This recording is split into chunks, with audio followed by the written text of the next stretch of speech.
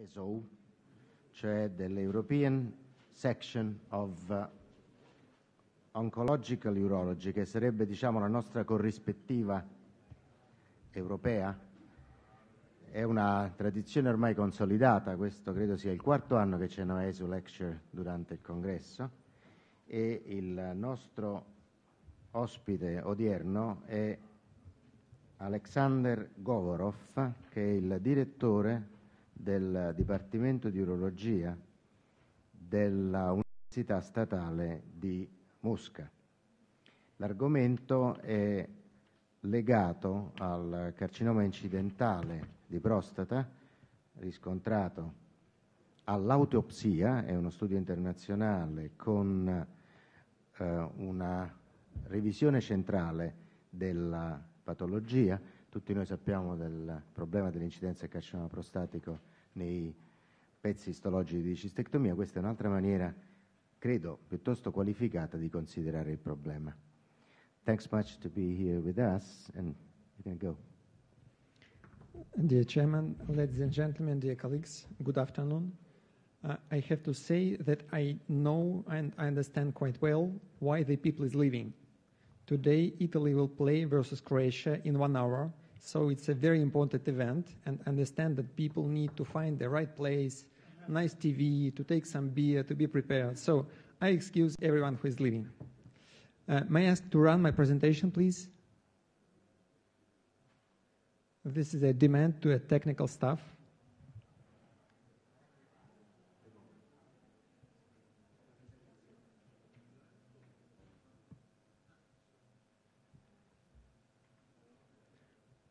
Thank you very much. Again, it's a great honor for me to be here. And I try to change a slide. I'm using the left button of mouse, but it doesn't work at the moment. Ci può aiutare a verificare il funzionamento delle slide?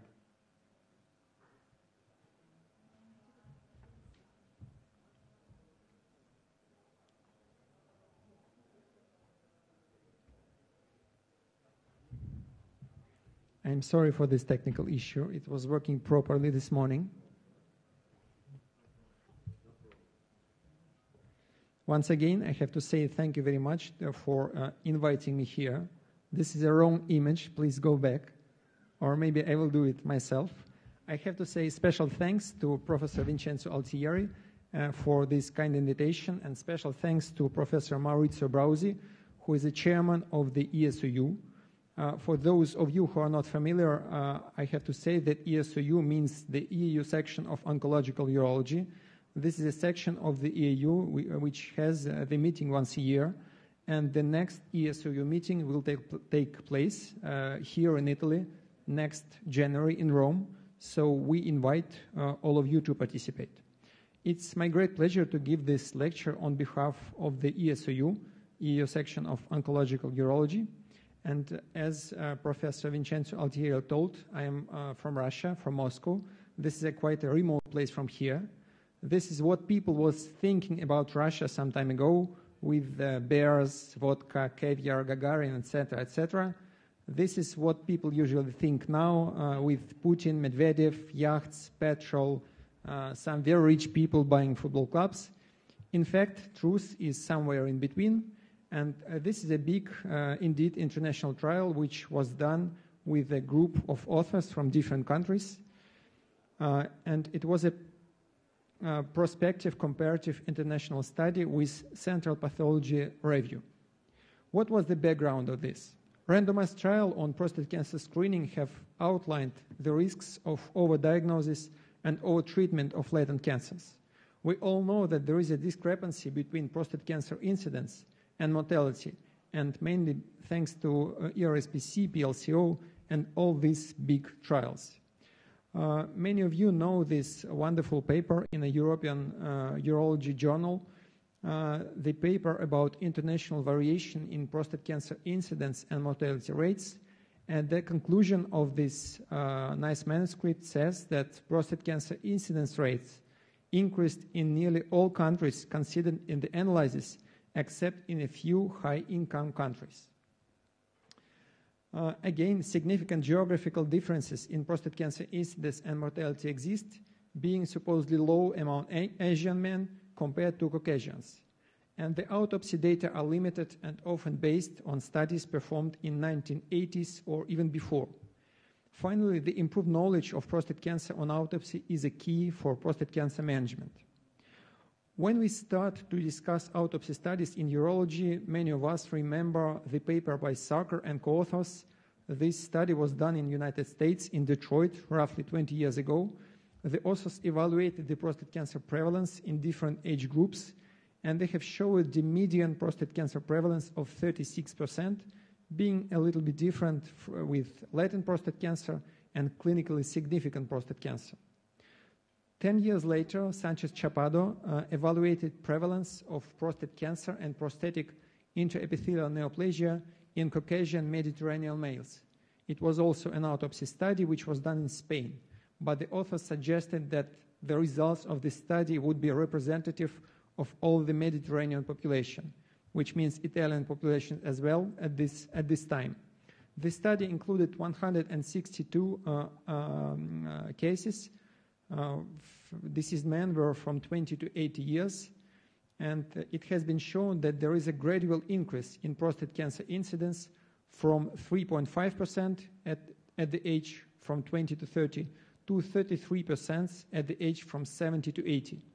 The increase of high-grade PIN cases was also gradual. The more advanced was the age, the more frequently the high-grade PIN was found. Remarkably, 77% of prostate cancer cases were found in peripheral zone of prostatic glands. Soos and co-authors evaluated the prevalence of prostate carcinoma and its precursors in Hungary. In this trial, the prostate cancer prevalence was 38.8%, quite similar to the data from the United States from Detroit. Remarkably, in patients older than 80 years old, prostate cancer was found in 86% of cases. And at the same age, high-grade PIN was detected in 60% of cases. Authors from the United States compared the incidence of latent prostate cancer detected at autopsy before and after the PSA era. They have compared two time periods in the same institution, from 1955 to 1960, and then from 1991 to 2001. And they have shown that there is the decreased autopsy rates almost threefold since 40 years. The largest decrease was noted in men older than 70 years, so the authors have questioned the significance of many of clinically detected tumors at that time. The other study, also done in the United States in 2008, evaluated the prevalence of incidental prostate cancer in the general population. It was a study of healthy donor organs.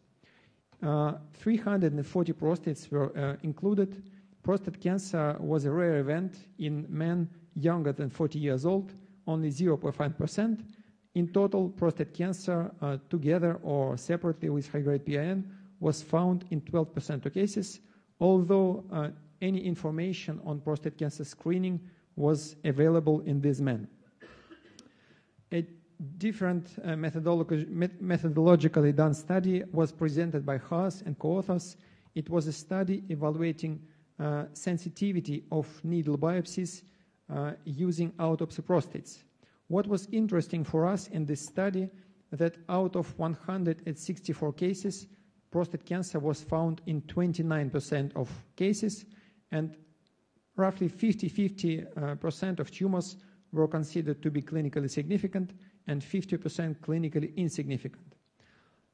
Continuing this work, the same group of authors evaluated saturation biopsies on autopsy prostate, and again, the prostate cancer prevalence here was 25% of the whole studied population. 73% of all foci were localized in the peripheral zone of the prostate.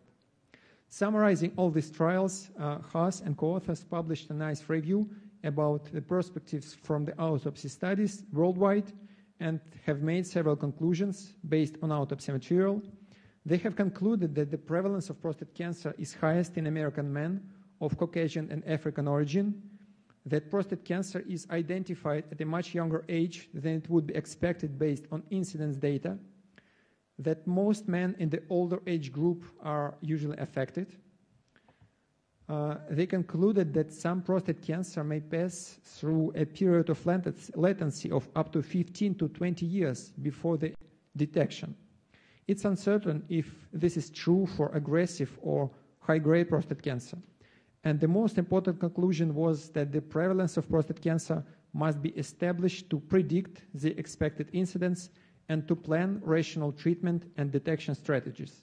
So keeping all this in mind, the aim of our study was to examine the prevalence of prostate cancer and its precursor lesions in Caucasian and Asian men aged from 20 to 80 years across diverse continents.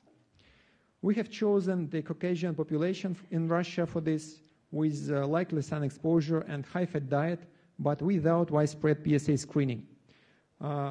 Autopsy data in Western countries like in North America and Europe would have been heavily contaminated due to opportunistic PSA screening. And we know as well that screening of prostate cancer in Japan is uncommon as well. In this study, prostate glands were prospectively obtained using the same methodology during autopsy from men who died from other causes than prostate cancer in Moscow and in Tokyo from 2008 to 2011. So it was quite a long study, not like a 3-month brainstorm study. Prostates were removed en bloc with the seminal vesicles within 1 day of death and immediately injected with buffered formalin, and then they were analyzed in toto, and all the prostates were examined by an experienced uropathologist in Toronto. Many of you know him. This is Theo van der Kwast. The originality of this study lies in its prospective and simultaneous nature, in standardized methodology for obtaining and preserving prostate glands, and centralized meticulous pathology grading and staging. What were our results? At this image, you may see this nice prostate which was removed during radical prostatectomy, either open, either robotic. The true story in real life that pathologists, they remove prostates in a different way. They usually tend to cut seminal vesicles. Sometimes they tend to cut apical part of the prostate. Sometimes they leave some fat tissue on the prostate. So members and staff of the department had to go to the pathology department many times to instruct pathologists how to do it, and sometimes to remove these glands ourselves. It was challenging, I have to say you. Comparing full cohorts between, for example, Japan and Russia, you may see that the median age of Japanese population was a little bit higher, 72 years. The median age of Russian population was 62 years. This difference was statistically significant, and there was a statistically significant difference in prostate weight, prostate volume. In Japanese men, it was 28 cc. In Russian men, it was 35 cc. We have included in total 298 cases, and overall 37% of cases have evidence of prostate cancer. There was no statistically significant difference in the percentage of prostate cancer between Asian and Caucasian men, with 35%, 37%. Statistically, it was the same. At this graph, you may see the age distribution of prostate cancer cases found, with almost no cases in men younger than 30 years, although the number of events here was small, and the largest number was found, as expected, in men older than 80 years old. Analyzing the age distribution in Russia and in Japan, here you see the reflection of the fact that patients from Japan, they were older, so the vast majority of cancers in Japan were found in this older age group. Coming back again to this data, the prostates from the Asian group were from a significantly older man, and of course this should be factored in interpretation of finding that the prostate cancer in the Asian group were significantly more often Gleason score at least 7 or more. Here is the distribution of Gleason score in Russian prostates and in Japanese prostates, and you may see that overall 28% of prostate cancers were Gleason 7 or higher.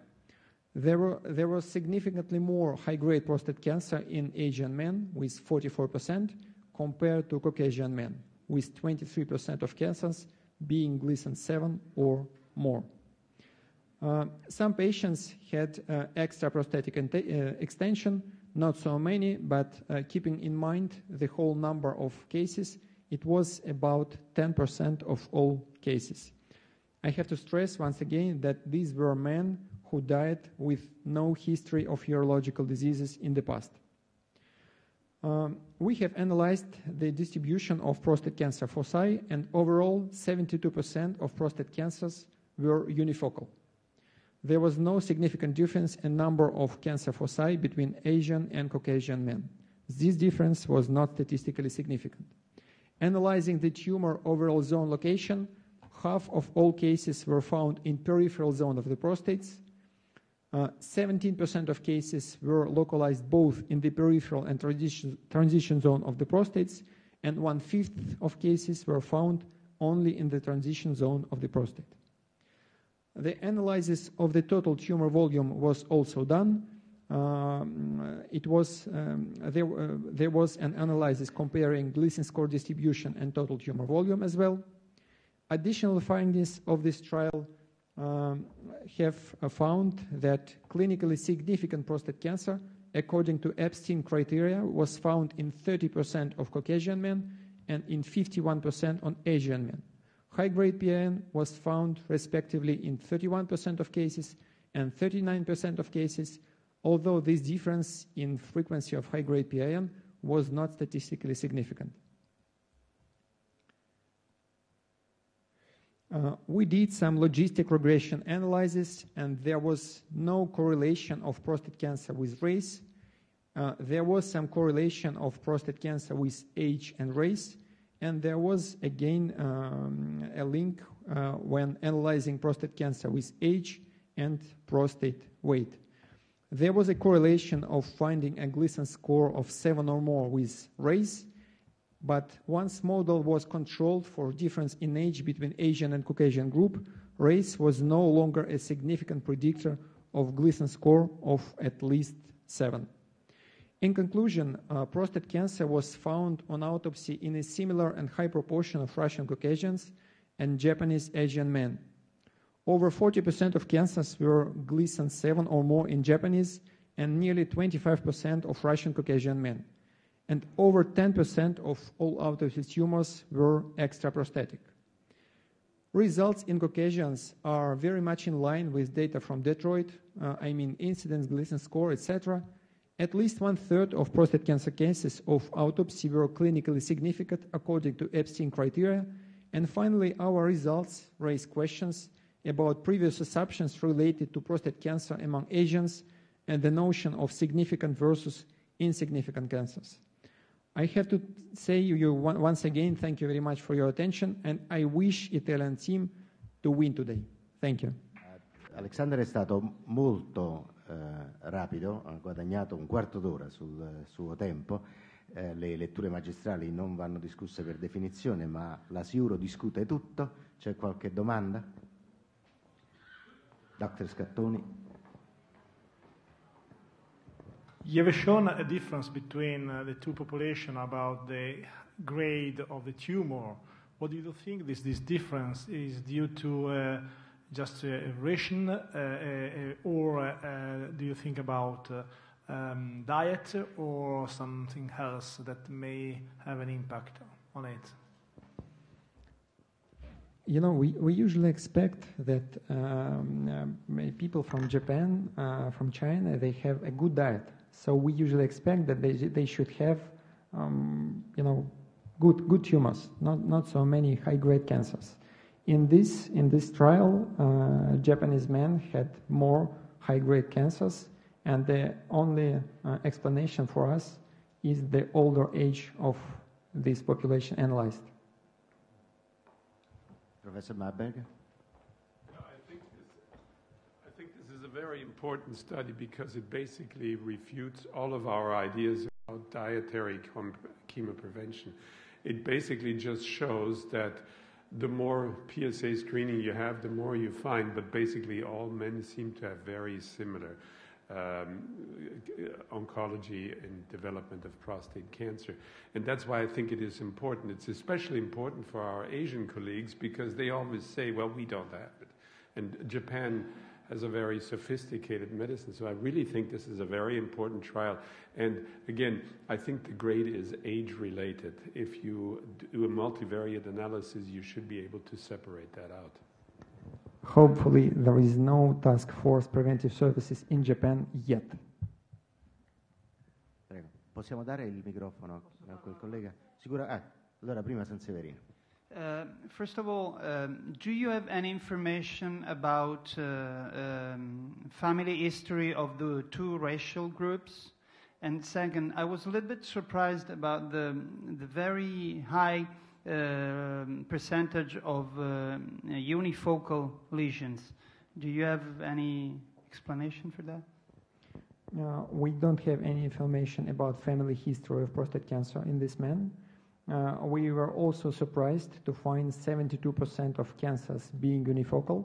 So maybe we may do this small conclusion saying that usually the vast majority of latent prostate cancer, they are unifocal. Congratulations for your presentation. I'm not sure if you mentioned that, but was there anybody on dutasteride or finasteride in cancer group or non-cancer group? Or do you have any data? These patients, they had no urological diseases in the past. No BPH, according at least to their medical charts. Altri dubbi, altre domande? No. Allora, thanks much. Thank you very much.